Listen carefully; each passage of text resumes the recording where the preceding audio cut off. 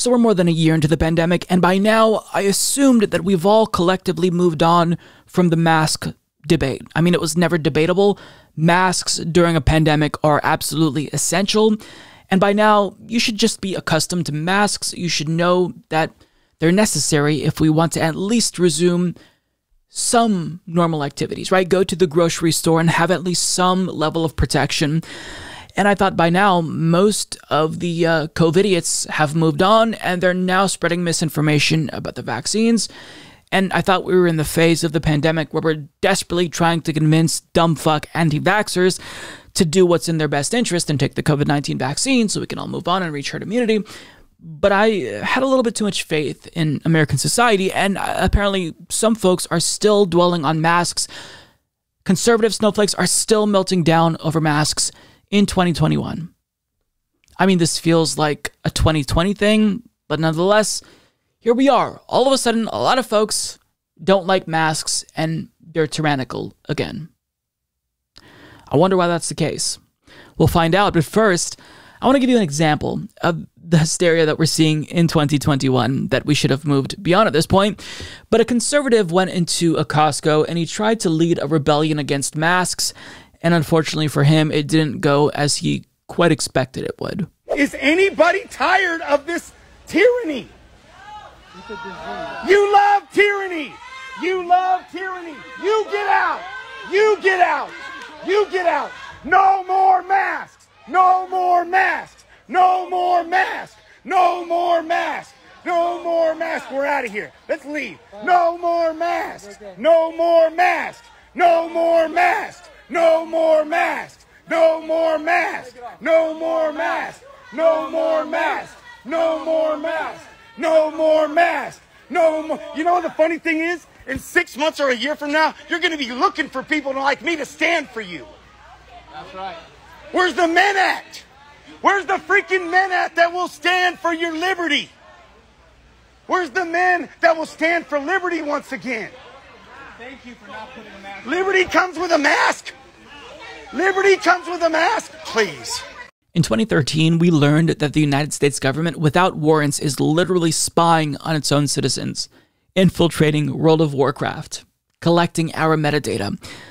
We have Republican-controlled legislatures across the country trying to criminalize protests in America, but this idiot thinks that masks are actually what's really tyrannical, and that's what he feels as if he needs to speak out against. And he says, is anybody tired of the tyranny? And everyone just so tired of this bullshit in Costco says, no, because masks aren't tyrannical, you absolute fucking snowflake.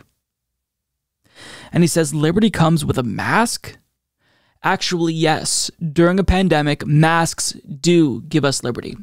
They allow us to go out into public with some level of protection.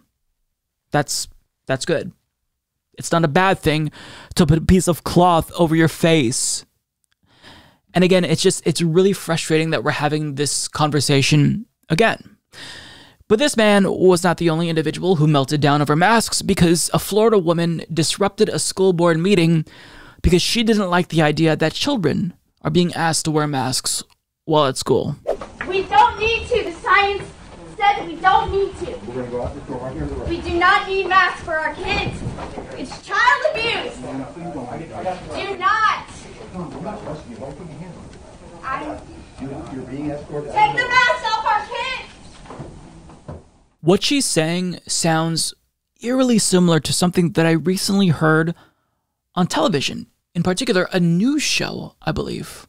Science shows there is no reason for you to be wearing it. Your mask is making me uncomfortable. Your response when you see children wearing masks as they play should be no different from your response to seeing someone beat a kid in Walmart. Call the police immediately. Contact Child Protective Services. Keep calling until someone arrives. What you're looking at is abuse. It's child abuse, and you are morally obligated to attempt to prevent it. If it's your own children being abused, then act accordingly. Oh, that's right. She's doing exactly what Tucker Carlson said she should do. Respond to children wearing masks as if it's child abuse. So this is why we're seeing this debate over masks reignited in one fell swoop with one segment Tucker Carlson did just that. As Dave's New World points out on Twitter, this is Tucker Carlson's fault. And that is exactly right, because when you can see folks parrot his talking points almost verbatim, we have to blame Tucker Carlson. This is why I speak out against Tucker Carlson. Because what he peddles is dangerous misinformation that makes us less capable of actually dealing with the pandemic. And when I say us, I mean us collectively as a society. And Penny adds, add the anti-maskers to the ball with the anti-vaxxers, and we have the two biggest reasons why we can't have nice things. That's exactly it. And my patience for these folks, it's run out.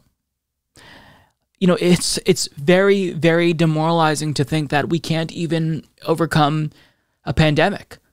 Something as simple as wearing masks is still controversial in 2021. You know, in other countries, it's not an issue at all. Other countries aren't worried about the vaccine. In fact, folks in India are desperate, begging for vaccines. Because as you can see, they're creating open-air crematoriums because they don't have any place to store all of the bodies that are piling up due to this highly contagious, deadly disease. But we have people in America who consume so much misinformation that they begin working against their own self-interest, and in turn, they pose a danger to the rest of society because they're working against society as a whole, who is trying to get this virus under control. So, I mean, look, I don't find these viral videos funny any longer. I used to laugh at them and think, wow, look at these idiots. I mean, look at this jackass. He cut a hole in his mask. What a buffoon. I don't find it funny anymore. We're almost in the middle of 2021. I want to move on. I don't want there to be a pandemic any longer. I want to move on. I want things to open up again. I want to be able to go to a movie theater. I want to be able to go to a restaurant and not worry about catching COVID-19 or spreading it to someone else. I mean, doesn't everyone else just feel fatigue? Don't they want to move on? Don't they want things to get back to normal? Well, they do. It's just that they don't want to take all of the necessary steps that will enable us to live life as we did before the pandemic. So, yeah, you could thank Tucker Carlson for the sudden influx in anti-mask rhetoric. And we also have him to thank for spreading anti-vax misinformation, because he is working overtime to try to convince people to not take the vaccine. And that is absolutely not only dangerous, but it's deadly. People are going to die if they listen to this idiot.